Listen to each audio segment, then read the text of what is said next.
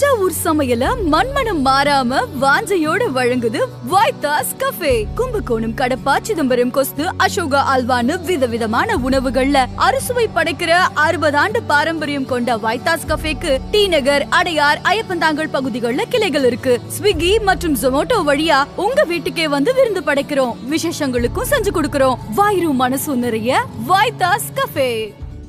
அதே ஃபீலோட அப்படியே ஒரு டயலாக் எங்களுக்கு வந்து அப்படியே மறுகிற வேம்புலியா அடித்து சாத்திரிவான்றான். என்ன ரங்கா விளையாடுறியா? நான் ஜோக் காமிக்கிறியா? டான்ஸிங் ரோஸை பற்றி தெரியாது, 2 ரவுண்டு தாண்ட மாட்டான், தெரியுதா? சும்மா பேசிகிட்டு இருக்காரு. ஜோக் காமிக்க வந்துடுறீங்களா இங்கே என் இடத்துல வந்து? என்ன ரங்கா எல்லாம் நியாயமாக ஆதன் சினிமா வெஸ்க்கு விஜயனிலோட ஒரு பெரிய இன்னைக்கு என் கூட யார் இருக்கிறாங்கன்னு பார்த்தீங்கன்னா, நமக்கு இவரு தெரியாமல் யாருமே இருக்க முடியாது. நம்ம நிறைய படங்களில் வந்துட்டு அடடே இவர், அடடே அவர் அப்படின்னு நம்ம நிறைய நோட்டீஸ் பண்ணிருப்போம். பட் ஆனால் ஒரு டைலாக்ல அப்படியே எல்லாரையும் கைக்குள்ளே பிடிச்சி இழுத்து வச்சிருக்காரு. யாரு நம்ம கூட இருக்கிறாங்க? GM Sundar sir. Welcome sir. Welcome welcome. எப்படி இருக்கிறீங்க சார்? நல்லா இருக்கு. நீங்கள் எப்படி இருக்கீங்க? நான் நல்லா இருக்கேன் சார். அதுதான் எடுத்தோடனே வர இன்ட்ரோலாம் சிரிக்கிறதே வந்து ஒரு மாதிரி எப்பவுமே ஏன் சார் ஒரு மாதிரி வில்லன் ஷேட்லயே பண்ணிட்டு இருக்கீங்க அப்படி நினைக்கிறீங்க? Villain ஷேடுன்னு I don't think so. ஏன்னா நீங்கள் ரைட்டர் படம் பார்த்தீங்களா? நானும் சமுத்திரக்கனியும் பண்ணியிருக்கோம். அதில் வந்து நான் லாயராக பண்ணியிருக்கேன். So it is a positive character அது. ஸோ ஒரு ஒரு ஒரு ஒரு ப்ராப்ளத்தில் மாறிட்டு இருக்க ஒரு யங்ஸ்டருக்கு, ஒரு ஃபேமிலிக்கு, வில்லேஜில் இருக்கவங்க வந்து ஒரு லாயரை நோக்கி வராங்க. அவங்களுக்கு ஒரு பாசிட்டிவான ஒரு அப்ரோச் கொடுக்குற கேரக்டர் நான் அதுவும் பண்ணியிருக்கேன் இப்போ ரீசன்ட் டைம்ஸ். சார் இப்போ வந்து விருமன் படம் வந்து ரொம்ப பரவாயில்ல, எல்லாரோடையும் ட்ரெண்டிங் அப்படியே போயிட்டுருக்கு. அந்த படத்தில் நீங்கள் ஒர்க் பண்ணியிருக்கீங்க. அந்த ஒரு எக்ஸ்பீரியன்ஸ், அப்புறம் உங்களோட கேரக்டர் என்ன மாதிரியான ஒரு விஷயமா இருக்குது? It's very interesting. ஒரு ஒரு ஒரு வில்லேஜில் என்ன பண்ணுவோம், எப்படி இருக்கணுமோ அந்த மாதிரி ஒரு ஒரு இன்ட்ரெஸ்டிங்கான ஒரு கண்டென்ட் எடுத்து டைரக்டர் பண்ணியிருக்காரு. Of course he talks about relationship. வில்லேஜில் உள்ள மக்கள் அவங்களுக்குள்ள ஒரு ரிலேஷன்ஷிப் என்ன அப்படின்றது தான் அவர் எல்லா படத்துலையுமே பேசுவார். இந்த படத்தையும் அந்த மாதிரி ஒரு ஒரு ஒரு ரிலேஷன்ஷிப்பை எடுத்து அவர் பேசுகிறாரு. அதான் இல்லை, நான் வந்து ஒரு ஒரு ஒரு இம்பார்ட்டண்ட் ரோல் பண்ணியிருக்கேன் அதில். அது மட்டும்தான் என்னால் சொல்ல முடியும். ஏன்னா ரொம்ப டீட்டெயில்டாக வந்து நம்ம பற்றி பேச ரிலீஸ்க்கு முன்னாடி என்ன மாதிரியான ஒரு ஷேட்ல நீங்கள் வந்து இந்த கேரக்டருக்கு வந்து ஒரு ஆர்க் இருக்குது. ஃபஸ்ட்டு வந்து ஒரு நெகட்டிவாக இருக்க ஒரு கேரக்டர், அப்புறம் ஒரு பாசிட்டிவாக சேஞ்ச் ஆகுது. ஸோ ஒரு ஆர்க் இருக்குது இந்த கேரக்டருக்கு. ஸோ இப்படி இருந்து அது லைட்டாக அப்படி மாறுது அது. ஸோ அதனால் நீங்கள் அதை நீங்கள் பாசிட்டிவ் கேரக்டர் கூட எடுத்துக்கலாம். எண்டில் வந்து it comes as a positive character தான் வரும் அது. Okay sir. யூஸ்வலாக வந்து உங்களை நாங்கள் எப்போவுமே இந்த வில்லேஜ் கேரக்டரா இல்லைனா ஒரு விண்டேஜ் ஃபீல்ட்லேயே நாங்கள் வந்து உங்களை பார்க்குறோமே. அந்த சிட்டி படத்தில் இந்த மாதிரி இப்போ நீங்கள் அழகாக கலர் கலராக சொக்கா போட்டு, பூ போட்ட சொக்கா போட்டுலாம் இருக்கீங்களா? அந்த மாதிரி உங்களை நாங்கள் இப்போ ரியல் டைம்லேயே பார்க்க முடியும்? அந்த மாதிரி வந்து நான் அமிகோ கராஜ்னு ஒரு படம் பண்ணிகிட்ருக்கேன். பண்ணி முடிச்சிட்டேன். அதில் மாஸ்டர் மகேந்தர் தான் லீடாக பண்ணுறேன். நான் ஒரு ஒரு ஒரு மெயின் கேரக்டர்னு வச்சுக்கலாம், த்ரூ அவுட்டாக வரும். அதில் நானும் அவர் தான் பண்ணுறோம், 2 பேரும் தான் பண்ணுறோம். பட் அதில் ஒரு ஹீரோவாக அவர் பண்ணிகிட்ருக்காரு. அதில் வந்து இந்த மாதிரி கலர் கலர் சொக்காலாம் நான் போட்டிருக்கேன். அதில் அந்த படம் பார்த்தீங்கன்னா கொஞ்சம் வேறு மாதிரி இருப்பேன் நான் அதில். Nice sir. இப்போ வந்துட்டு யூஸ்வலாக இந்த மாதிரி படங்கள் பண்ணிகிட்டு இருக்கீங்க. நீங்கள் உங்களோட பேக்ரவுண்ட் பார்க்கும்போது ஆர்ட் இதில் ஸ்கூல்லலாம் படித்து ஃபிலிம் இன்ஸ்டியூட்லாம் இருந்துட்டு வரீங்க. ஸோ வந்து அதுக்கும் அதுலேருந்து கற்றுக்கிட்ட நடிக்கிறதுக்கும் என்ன மாதிரியான டிஃப்ரென்ஸ் இருக்குது அப்படின்னு நீங்கள் பார்க்குறீங்க சார்? இல்லை, டெஃபினட்டாக வந்து இன்ஸ்டியூட் நான் படிக்கும்போது நீங்கள் பார்த்தீங்கன்னா இன்ஸ்டியூட் போனதுக்கப்புறம் தான் ஆக்டிங்க்கு தியரி இருக்குன்னே தெரியும். அது நிறைய இன்டர்வியூவில் சொல்லியிருக்கேன் நான். ஸோ இதுலேயே நான் எம்ஃபாட்டிக்காக சொல்கிறேன். ஸோ இன்ஸ்டியூட் போனதுக்கப்புறம் தான் ஆக்டிங்கில் தியரி இருக்குன்னு சொல்லி தியரிட்டிக்கல் ஆஸ்பெக்ட் ஆஃப் ஆக்டிங் அப்படின்ற விஷயம் வந்து லைப்ரரியில் உட்காந்து படித்தது. அது எழுதினர் வந்து ஸ்டானிஸ்லவஸ்கின்னு. அவர் வந்து ரஷ்யன் ஆத்தர். இது 2-3 புக்ஸு நிறையவே எழுதியிருக்காரு அவர். அவர் வந்து அன் ஆக்டர் ப்ரிப்பேர்ஷன் ஒரு book, creating roll, method to madness, இதெல்லாம் நிறைய எழுதியிருக்காரு அவர். So it's called method acting. நீங்கள் கேள்விப்பட்டிருப்பீங்க. அந்த மாதிரியான ஒரு விஷயம்லாம் வந்து இன்ஸ்டியூட் போனதுக்கப்புறம் தான் எனக்கு வந்து ஒரு அவேர்னஸ் கிடச்சிது. நான் அதை படிச்சுட்டு எனக்கு எங்கெல்லாம் சான்ஸ் கிடைக்குதோ அங்கெல்லாம் வந்து யூஸ் பண்ணுறது, ப்ராக்டிஸ் பண்ண ட்ரை பண்ணி இப்போ நீங்கள் பார்க்குற ஜிஎம் சுந்தர் அதை தான் நான் பண்ணிகிட்ருக்கேன் as an actor. Okay sir, nice. So இப்போ வந்துட்டு சூர்யாவோட ப்ரொடக்ஷனில் வந்து நீங்கள் நடிக்கிறீங்க. அண்ட் அவர் அப்பப்போ வந்து செட்டுக்குள்ளே வந்திருப்பாரா? அண்ட் அதெல்லாம் இல்லை அதான் சொல்கிறேன். நான் வரும்போது சார் வரல, சூர்யா சார் வரல. பட் என்ன ஆச்சுன்னா, அன்ஃபார்ச்சுனேட்டாக நான் வந்து விருமன் படம் ஷூட்டிங் முடிச்சுட்டு நான் ஃப்ளைட்டில் போகிறேன். அவர் வந்து பாண்டியராஜன் சார் படம் முடிச்சுட்டு அதே ஃப்ளைட்டில் வந்தார். ஸோ இப்போ ஒன்று அவரும் உட்காந்தாரு, நான் அவர் கவனிக்கவே இல்லை, அவரும் என்னை கவனிக்கவே இல்லை. பட் கீழே இறங்கி போகும்போது பார்த்தா சார் ஹலோ சார் எப்படி இருக்கீங்க அப்படின்னு கேட்டேன். நல்லா இருக்கேன் அப்படின்னா. எங்கேருந்து வரீங்க? அந்த விருமன் படத்தில். ஓ நம்ம ப்ரொடக்ஷனா அப்படின்னாரு. ஆமாம் சார் உங்கள் ப்ரொடக்ஷன் தான், நீங்கள் தான் ப்ரொடியூசர் அப்படின்னு. எப்படி இருக்குது எல்லாம் கவனிக்கிறாங்களா எப்படி இருக்குது அப்படின்னு கேட்டார். நல்லா கவனிக்கிறாங்க சார், நல்ல கம்பெனி சார் இது, நல்லா இருக்குது.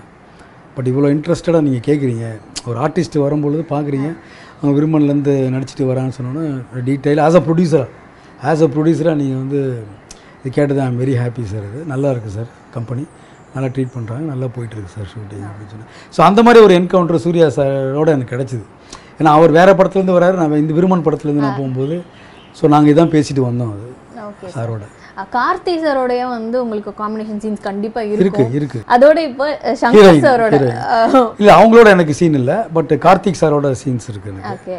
ஸோ அதில் வந்து நீங்கள் என்ன சொல்லணும், அவர் வந்து அவரோட ஸ்மைல் எனக்கு பிடிக்கும். நான் அதை அங்கே ஸ்பாட்லேயே சொன்னேன், சார் உங்கள் ஸ்மைல் எனக்கு ரொம்ப பிடிக்கும். பொதுவாக ஹீரோயின்ஸோட ஸ்மைல் தானே சார் எல்லாரும் சொல்லுவாங்க. இல்லை ஒரு ஒரு ஒரு ஒரு ஆக்டருக்கு ஒரு ப்ரெசன்ஸ் இருக்குல்ல, over it is an actor or an actor யார் இருந்தாலும் ஒரு ப்ரெசன்ஸ் இருக்குது.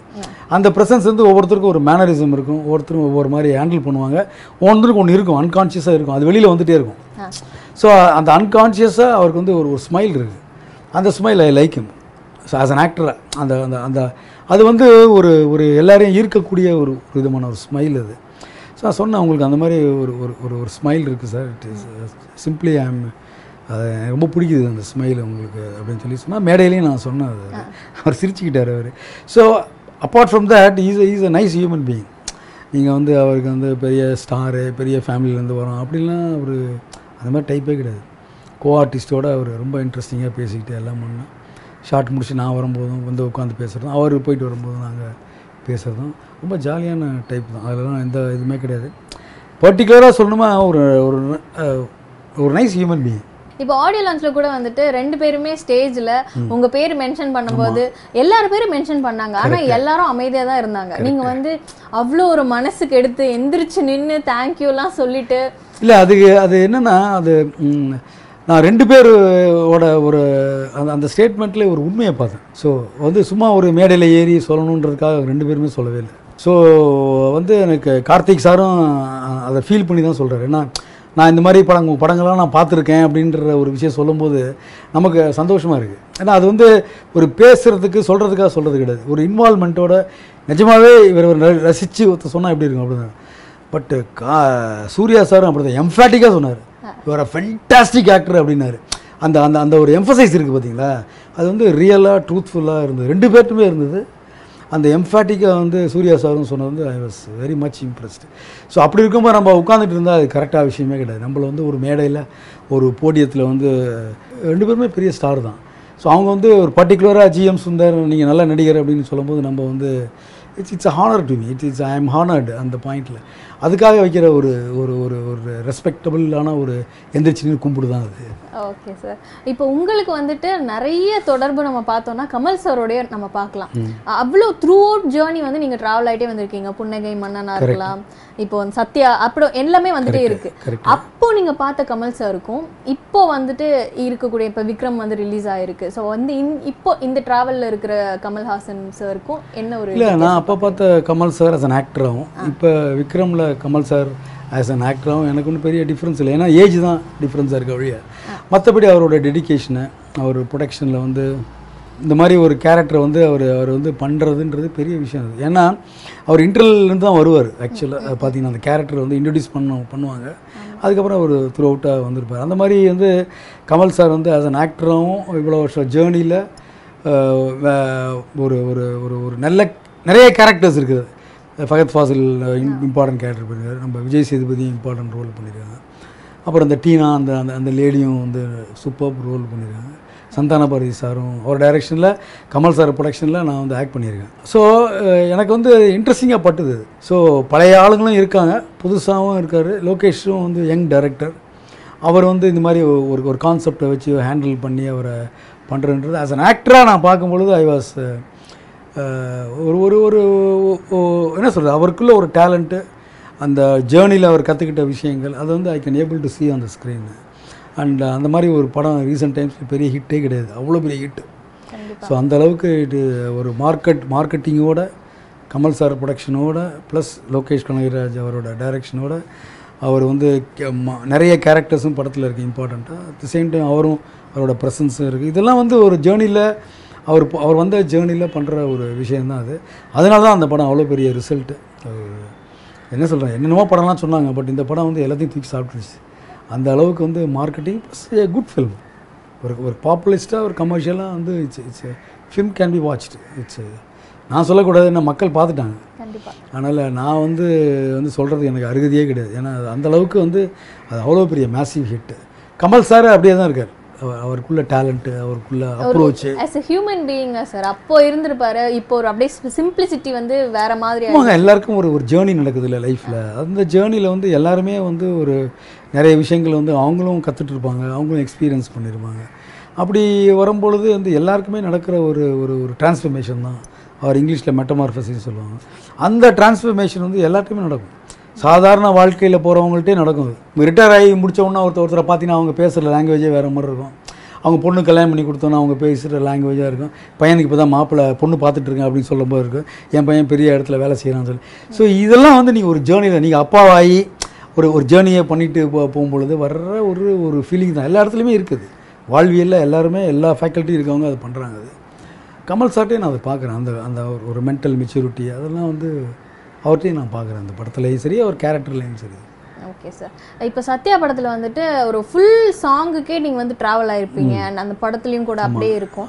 ஃபைட் சீக்வன்ஸ்லாம் கூட நீங்களே வந்துட்டு அடிக்காதீங்கன்னு தடுக்கிற மாதிரிலாம் இருக்கும். அது நடுவில் வந்துட்டு எங்காவது ரியலாக அடி வாங்கியிருக்கீங்களா சார்? ரியலாக அடி வாங்கினா அது வந்து one of the best films in my career. ஏன் அப்படின்னு கேட்டால் it's a cult film. Cult ஃபில்ம்னா உங்களுக்கு ஒரு ஐடியா இருக்கும். அது மாதிரி அந்த டைமில் யூத் அட்ராக்ட் பண்ண படம். கமல் சார் வந்து மொட்டை போட்டிருப்பார், சின்ன கொஞ்சம் தான் முடி இருக்கும், கையில் இது பண்ணியிருப்பார். இப்போ நாங்களாம் வந்து யூத்தாக நாங்களாம் வந்து அங்கே இருந்துட்டு சண்டை போடுறது, மிரட்டுறது, பாட்டு பாடுறது, கேரம் போர்டு விளையாடுறது, இந்த மாதிரி சீக்வன்ஸ்லாம் நிறைய இருக்கும் அந்த படத்தில். ஸோ அந்த மாதிரி ஒரு யூத்ஃபுல் ஃபில்ம் வந்து இன்ன வரைக்கும் வரலன்னு நினைக்கிறேன் எனக்கு தெரிஞ்சு. ஸோ அதனால தான் அதை கல்ட் ஃபில்ம் நான் சொன்னேன். ஸோ அந்த ஃபில்மில் நம்ம இருந்தோம், நம்ம பண்ணியிருக்கோம் இம்பார்ட்டன்ட் ரோல் அப்படின்ற ஒரு விஷயம் வந்து என்னால் மறக்கவே முடியாது. அதுக்கு வந்து கமல் சாருக்கு தான் தேங்க்ஸ் சொல்லணும். அண்ட் அனந்து சார், கமல் சாரோட க்ளோஸ் ஃப்ரெண்டு, அவர் தான் எனக்கு பழக்கம் எனக்கும் இருக்கும். ஸோ அனந்த் சார் மூலயமா கமல் சார்கிட்ட சொல்லி எனக்கு அந்த மாதிரி ஒரு ரோல் கிடச்சிது. அது வந்து ரொம்ப இம்பார்ட்டண்ட்டான ஒரு ஃபில்ம் என் கேரியரில். ஏன்னா இப்போதும் நீங்கள் வந்து அதை பற்றி கேட்குறீங்கன்னா நீங்கள் பாருங்கள். நேற்று கூட விருமன் படத்தோட ப்ரெஸ் மீட்டில் கூட முத்தையா சார் தான் சொன்னார், நான்லாம் அவங்கள வந்து சத்யாவில் பார்த்து வளர்ந்த டைரக்டர் சார் நாங்கள்லாம் அப்படின்னாரு. அப்போது நினச்சி மரியாதை தான் செஞ்சாங்க. ஏன்னா அந்த மாதிரி ஒரு கல்ட் ஃபில்மில் நம்ம இருக்கோம், நம்ம நல்ல ரோல் பண்ணியிருக்கோம். அதை வந்து அடுத்த ஜென்ரேஷன் இல்லை அதுக்கு அடுத்த ஜென்ரேஷன் வந்து ரெகக்னைஸ் பண்ணி அதை பேசும்போது நமக்கு வந்து சந்தோஷமாக இருக்குது. ஒரு நடிகனுக்கு வந்து இந்த மாதிரி ஃபில்மில் நம்ம இருக்கோம் அப்படின்ற ஒரு விஷயந்தான். நீங்கள் கேட்ட கேள்விக்கு அடிபட்டுருக்கு. ஆமாம், அது வந்து அந்த படம் உங்களுக்கு ஞாபகம் இருக்கான்னு தெரில. அது வந்து மலை சீக்வன்ஸு. அந்த மலையில் வந்து என்னைய சாவடிக்கிறதுக்கு ஒரு கும்பல் வரும், ரொடி கும்பல் வரும். ஆனால் நான் மட்டும் தனியாக ரேஷன் கடையில் இருப்பேன். வீட்டுக்கு ரேஷன் வாங்கிட்டு வரதுக்காக நான் சைக்கிளில் இருப்பேன். நான் பார்த்துருவேன், நான் எஸ்கேப் ஆகி ஓடுவேன். ஓடும்போது பயங்கர மழை சீக்வன்ஸ் அது. அந்த மழை சீக்வன்ஸை ஓடும்போது நான் கீழே விழுந்துட்டேன். அதில் அந்த கொடை சீக்வன்ஸ் தான் ஃபேமஸ் சீக்வன்ஸ். ஃபுல்லாக கொடையை வச்சுட்டு இருப்பாங்க, நீங்கள் அந்த படம் பார்த்தீங்கன்னா இருக்கும். அது அந்த டைமில் பெரிய பேசப்பட்ட ஒரு சீக்வன்ஸ் அது. ஸோ அதில் நான் கீழே விழுந்துட்டேன். அப்புறம் வந்து என் காலை பார்த்தீங்கன்னா முட்டியில் அடிபட்டுது. அப்புறம் அது வீனஸ் ஸ்டுடியோவில் செட்டு போட்டிருந்தேன். இப்போ அந்த வீனஸ் ஸ்டுடியோ இல்லை, அப்போ இருந்தது. பட் அங்கே செட்டு போட்டு தான் சத்யா படம் ஃபுல்லாக அங்கே தான் ஷூட் பண்ணுது. அப்போ வந்து நான் கமல் சார்கிட்ட போனேன், சார் இந்த மாதிரி அடிபட்டுருக்கேன், இங்கே வாங்கிட்டு வசண்ட்டை கூப்பிட்டு சாருக்கு நீ கேப் கொடு அப்படின்னு சொல்லி நீ கேப் போட்டு அவர் யூஸ் பண்ணுற நீ கேப்பு எனக்கு கொடுத்து நீங்கள் போடுங்க சுந்தர்னு சொல்லி போட்டு இது பண்ணி நான் நடித்து அந்த சீக்வன்ஸு பெரிய ஹிட். அந்த சீக்வன்ஸு அது நான் சாவர சீக்வன்ஸ், அது என்னோடய டெத் சீக்வன்ஸ் அந்த படத்தில். அது ரொம்ப பிரமாதமாக இருக்கும். அந்த ஷார்ட் சீக்வன்ஸே பிரமாதமாக இருக்கும். அது இப்போவும் நீங்கள் பார்த்தீங்கன்னா அதை அப்ரிஷியேட் பண்ணுவாங்க. அந்த அப்போவும் ரொம்ப அப்ரிஷியேட் பண்ண படம். கீழே விழுந்து அவரோட நீக்கா போட்டு நடித்த படம். உங்களுக்கு இருக்கிற உண்மையை சொல்கிறேன், உங்களுக்கு சார் தான் கொடுத்தாரு, அது கமல் சார் தான் அது கொடுத்தாரு. அந்த மாதிரி அடி வாங்கி அவரோட இதை போட்டு நடிச்சிருக்கேன் அந்த படத்தில். பர்சனலாக அவர் ஏதாவது அட்வைஸ் உங்களுக்கு சொல்லியிருக்காரா சார்? இல்லை சார், அட்வைஸ்லாம் அவர் அப்படி கிடையாது. But is a film puff. அவர் வந்து இன்டர்நேஷ்னல் ஃபிலிம்ஸ்லாம் பார்க்கக்கூடிய ஒரு சீரியஸான ஒரு ஆக்டர். அவர்கிட்ட நீங்கள் வந்து ஜான் லுக் குடாட், அந்த ஃப்ரெஞ்சு நியூ வேவ் ஃபில்ம் மேக்கரை பற்றி பேசினாலும் பேசுவார். அவரோட படத்தை பற்றி, வீக்கெண்டு படத்தை பற்றி நான் சொல்கிற ஒரு எக்ஸாம்பிள் தான். அதை பற்றி பேசலாம். ஆண்டோனியோ ஃபில்ம் நீங்கள் பேசினாலும் பேசுவார். ரொசிலினி படம் பேசினாலும் பேசுவார். அந்த மாதிரி குரசோவா படம் பேசினாலும் பேசுவார். ஸோ அந்த அளவுக்கு அவர் வந்து வீட்லேயே லைப்ரரி வச்சுருந்தார். ஸோ அவர் வீட்டிலலாம் போய் நான் பார்த்துருக்கேன் படம். அதனால் அவர் வந்து இன்றைக்கும் ஒரு சினிமேட்டிக்காக ஒரு பெரிய ஹீரோவாக இருந்தாலும் பெரிய ஸ்டாராக இருந்தாலும் இன்றைக்கி அப்கிரேட் பண்ணிக்கிறேன்ற ஒரு விஷயம் இருக்குல்ல. அதனால தான் நான் சொல்கிறேன் யங்ஸ்டர்ஸ் கூட போட்டு நின்று ஜெயிச்சிருக்காருன்றது தான் நான் சொல்ல வரேன். அது வந்து நீங்கள் அப்கிரேட் பண்ணாமல் அதை பண்ண முடியாது. ஸோ நாலேஜ் அப்கிரேடேஷன் சினிமாவில் இன்றைக்கி லேட்டஸ்ட் டெக்னாலஜி நீங்கள் பார்த்தீங்கன்னா அவர் தான் லேட்டஸ்ட்டாக வர டெக்னாலஜிலாம் அவர் தான் ஃபஸ்ட்டு ஐடென்டிஃபை பண்ணுவார். அந்த அளவுக்கு ஒரு ஷார்ப்பான ஒரு மைண்ட் உள்ள ஆள். புது டெக்னாலஜி வந்து நம்ம எடுத்து கையாளணும்னு நினைக்கக்கூடிய ஒரு ஆக்டர். அதுக்காக ஸ்பெண்ட் பண்ணுவார். அதுக்காக ஸ்பெண்ட் பண்ணி அதை வந்து அதை அப்ளை ட்ரை பண்ணுவார், யூஸ் பண்ணுவார். இன்றைக்கி அதான் பண்ணிகிட்ருக்காரு. ஸோ அவர்கிட்ட வந்து one of the best qualities admire is this trying to understand the latest technological aspects and upgrade பண்ணிக்கிற ஒரு விஷயம் இருக்குதுங்க. Hats off. அது வந்து எனக்கே இன்ஸ்பைரிங்காக தான் இருக்கும். இன்ஸ்பைரிங்காக தான் எடுத்துக்கிறேன் நான். ஓகே. ஸோ ரீசெண்ட் டைம்ஸில் வந்து இந்த பேன் இண்டியா ஃபிலிம்னு வந்துட்டு ஒரு பெரிய விஷயம் போயிட்டு இருக்குல்ல சார். அதில் வந்து எஸ்டிஆர் கூட சொல்லியிருப்பாரு, சார் அந்த 5 நிமிஷம் மருதநாயகத்தை போட்டு காட்டுங்க சார், எல்லாமே தோற்று போயிடும் அப்படின்வாங்க. ஸோ வந்து கமல் சார் உங்ககிட்ட ஏதாவது அந்த படத்தை பற்றி ஏதாவது ஒரு விஷயங்கள்? இல்லை, எங்கிட்ட ஒன்றும் அவர் பேசுனதில்லை. பட் நான் வந்து நிறைய அந்த ஃபோட்டோ ஷூட்லாம் நான் மேகசீனில் நான் பார்த்துருக்கேன். அப்போ அது வந்து நான் சொன்னேன், ஒரு டெடிக்கேட்டடான ஒரு ஆக்டர். அவர் குயின் எலிசபெத்லாம் வர வச்சு அதை வந்து ஏன்னா கலோனியல் பீரியடில் இருக்கிற ஒரு கண்டென்ட் அது. ஸோ எப்படி ஈஸ்ட் இந்தியா கம்பெனி வந்து இங்கே உள்ள குறுநில மன்னர்கள் அதுக்கு கீழே இருக்க ஃபிஃப்டம் அப்படின்னு பேர், monarchy, ஃபிஃப்டம், what ever it is, அதில் இருக்கிற ஒரு ஈஸ்ட் இந்தியா கம்பெனியோ ஒரு பிரிட்டிஷர்ஸோ எதிர்த்த ஒரு கேரக்டர் தான் மருதநாயகம்ன்ற ஒரு கேரக்டர். அதை வந்து அவர் பண்ணணும்னு நினைக்கிறது, அதுக்கு செலவு அவ்வளோ பெரிய ப்ராஜெக்ட் அது. இப்போ பேன் இண்டியா நீங்கள் சொல்கிறீங்களா, அப்போவே வந்து அவர் வந்து அவ்வளோ செலவு பண்ணி எடுக்கணும் ஆரம்பித்தார். குயின் எலிசபெத்தை வர வச்சார். அதெல்லாம் நீங்கள் பார்த்துருப்பீங்கன்னு நினைக்கிறேன். அந்த மாதிரி இந்த ஸ்கில்ஸ்லாம் இருக்குது. ஸோ அந்த மாதிரி வந்து நான் சொன்னேன், அஹெடாக வந்து திங்க் பண்ணக்கூடிய ஒரு டெக்னாலஜியும் சரி, கான்செப்டும் சரி. ஹேராம்லாம் எடுத்திங்கன்னா ஒரு ஃபென்டாஸ்டிக்கான ஒரு கான்செப்ட். அது சோஷியல் ரெலவெண்ட்டான இன்றைக்கும் அது வந்து நம்ம எடுத்துக்க வேண்டிய ஒரு விஷயம்லாம் இருக்குது. அது மாதிரி ஒரு போல்டாக பண்ணக்கூடிய ஒரு ஆக்டர், அதுக்கு நான் அவரே ப்ரொடியூஸ் பண்ணி பண்ணக்கூடிய ஒரு ஆக்டர். இதெல்லாம் வந்து பெரிய விஷயமா நான் பார்க்குறேன். ஸோ மருதநாயகம் இன்கேஸ் இப்போ எடுத்தால் கூட அது மேக்னம் ஓப்பஸாக இருக்கும் அப்படின்றது என்னோட ஒப்பீனியன். ஓகே சார், நீங்கள் வந்து இவ்வளோ வருஷம் ட்ராவல் ஆகி இவ்வளோ படங்கள் பண்ணிட்டீங்க. பட் ஆனால் என்ன ரங்கா ஜோக் காட்டுறியா அப்படிங்கிற ஒரு டைலாக் வந்துட்டு அப்படியே ஃபுல்லாத்தையும் திருப்பி போட்டுருச்சு. அதுக்கப்புறமா நிறைய பேர் வந்து இது இவர் தான் இது பண்ணியிருக்காங்களா அப்படின்ற ஒரு விஷயம் வந்துட்டு பரவாயில்ல இருந்தது. நீங்கள் வந்து இது எனக்கு என்ன ஒரு விஷயமா இருந்ததுன்னா, இந்த ஒரு பூம் நினச்சி நீங்கள் சந்தோஷப்படுறீங்களா, இல்லைன்னா இத்தனை நாள் நான் பண்ணது வந்துட்டு ஏன் யாருக்குமே தெரியலையே அப்படின்னு வருத்தப்பட்டிருக்கீங்களா? என்ன மாதிரி இந்த மாதிரி ஒரு நிகழ்வு நடக்குன்னு எனக்கு வந்து நம்பிக்கை என்றைக்குமே இருந்துகிட்டே தான் இருந்தது. அதனால தான் நான் வந்து இந்த இண்டஸ்ட்ரியில் வந்து நம்ம ஒரு முத்திரையை பதிக்கணும் அப்படின்றது வந்து எனக்கு அந்த பேஷன்ஸு, அதுக்கான ஒரு ஹோம்ஒர்க்கு, அதை ஸ்கில்லை டெவலப் பண்ணுறது, இது எல்லாமே நான் பண்ணிகிட்டே இருந்தேன். ஏன்னா இந்த மாதிரி ஒரு மொமெண்ட் வரும்னு, இந்த படமாக அந்த படம் தெரியாது, ஆனால் இந்த மாதிரி ஒரு மொமெண்ட் வரும்னு எனக்கு தெரியும் என் லைஃப்பில். அந்த மொமெண்ட்டு தான் சர்பேட்டா படத்தில் நீங்கள் பார்க்குற துறக்கண்ணு வாதியார், நான் ஜோக் காமிக்கிறீங்களா இல்லை நியாயமாகறங்க அப்படின்னு நான் கேட்குற ஒரு விஷயம் வந்து. ஸோ அதுக்கு நான் ரஞ்சித் சார் தான் வந்து தேங்க்ஸ் சொல்லணும். ஏன்னா அந்த மாதிரி ஒரு ஆக்டரை வந்து இவ்வளோ வருஷமாக வெயிட் பண்ணி ஒரு நிகழ்வை நடத்தி காட்டிய படம். ஜிஎம் சுந்தர் வந்து பட்டி தொட்டிலாம் தெரிய வச்ச படம். அட் த சேம் டைம் வந்து டெக்னாலஜிக்கெலாம் சோஷியல் மீடியாலும் சரி ஒரு ஸ்டிக்கராகவே ஜிஎம் சுந்தர் இன்றைக்கி வந்திருக்காரு துறக்கண்ணு வாதியாரா. ஸோ அந்த அளவுக்கு நீங்கள் வந்து ஒருத்தரை வந்து பப்ளிக் சென்டிமெண்ட்டில் போய் உட்கார வச்சது துறக்கண்ணு வாதியார் கேரக்டர் தான். அதுக்கு பாரஞ்ச் சாருக்கு தேங்க்யூ சார். நீங்கள் வந்து ரொம்ப பெரிய ஒரு மூவி பஃபாக இருக்கீங்க. உங்களோட இந்த ஸ்டாண்டீஸ்லாம் நாங்கள் பார்க்கும்போதே வந்து தெரியுது, நிறைய இன்ஸ்பயர் பண்ணுறீங்க. உங்களுடைய ஃபேவரட் ஆல் டைம் என்னோட ஃபேவரட் மூவிஸ்னு ஒரு 5 சொல்லணும்னா எது சார் சொல்லுவீங்க? எனக்கு டு கில் அ மாக்கிங் பேர்ட்னு ஒரு ஃபில்ம் இருக்குது. It's a very social relevant film. அப்புறம் to kill a mocking bird, Godfather, bird man of அல்கேட்டர்ஸ், அப்புறம் 12 ஆங்க்ரி மென். நான் காட்ஃபாதர் சொல்லிட்டேன். அதுக்கப்புறம் நம்ம ஊரில் சொல்லணும் தில்லானா மோகனாம்பாள், எனக்கு ரொம்ப பிடிச்ச படம். அதே மாதிரி பியூ சின்னப்போட ஆரியமாலா எனக்கு ரொம்ப பிடிச்ச படம். 5 சொல்லிட்டேன். 5 சார். அதுதான் நான் யோசிக்கிறேன், என்ன ஒரே ஃபாரின் ரேஞ்சிலேயே வந்துட்டு அழகாக எல்லாத்தையும் சொல்லிட்டு இருக்காங்களே, அப்படி நம்ம ஊருக்கு எப்போ அப்படிங்கிற மாதிரி. புது ஏஜ் படங்கள்னா நீங்கள் பார்த்தீங்கன்னா டெஃபினட்டாக பார்த்துட்டு தானே இருக்கேன், நடிச்சிட்டு தான் இருக்கேன். அதான் சொன்னேன், இந்த இந்த இந்த இந்த யங்ஸ்டர்ஸ் தான் என்னை ரெக்கக்னைஸ் பண்ணாங்க. ஒரு மொமெண்ட்டை பற்றி நீங்கள் சொன்னீங்களே சர்பேட்டாவில் என்ன ஜோக் காமிக்கிறியான்னு, இது வந்து இந்த இந்த இப்போ இருக்கிற ஜென்ரேஷன் ரெக்கக்னைஸ் பண்ணப்பட்டதுனால தான் நான் வந்து சுந்தரா இன்றைக்கி as an actor recognise பண்ணப்படுறேன். So அவங்க பண்ணுற படம் எல்லாமே பார்ப்பேன். எனக்கு வந்து நலன் குமாரசாமியோட சூதுகம் ரொம்ப பிடிச்ச படம், அண்ட் ஹெச் வினோதோட சதுரங்க வேட்டை எனக்கு ரொம்ப பிடிச்ச படம், பா ரஞ்சித் சாரோட ஃபஸ்ட்டு படம் அது அட்டகத்தி, அது எனக்கு ரொம்ப பிடிச்ச படம், பீஸா கார்த்திக் சுப்ராஜ், அதாவது வெரி இன்ட்ரெஸ்டிங்கான ஒரு ஃபில்ம். அந்த டைமில் வந்த ஒரு ஃபில்ம் மேக்கர். இப்போ அப்புறம் வந்து ஒரு கிடாயின் கருணை மனோன்னு ஒரு film, I like it very much. அதுக்கப்புறம் கூழாங்கல்னு இப்போ ஒரு படம் டைரக்டர் பண்ணியிருக்காரு. உங்களுடைய தாட் ப்ராசஸே வந்துட்டு எல்லாமே ஒரு நேஷ்னல் அவார்டுக்கு இருக்கக்கூடிய ஒரு கேட்டகரி மாதிரியே இருக்குதே சார். அண்ட் ஆல்சோ நீங்கள் நடித்த படங்களும் சரி, அதுக்கப்புறம் உங்களுடைய ஷார்ட் ஃபிலிம் நீங்கள் ப்ரொடியூஸ் பண்ண ஷார்ட் ஃபிலிமும் சரி, எக்ஸாக்ட்லி எல்லாமே வந்து நேஷ்னல் அவார்ட் வின்னும் பண்ணியிருக்கு.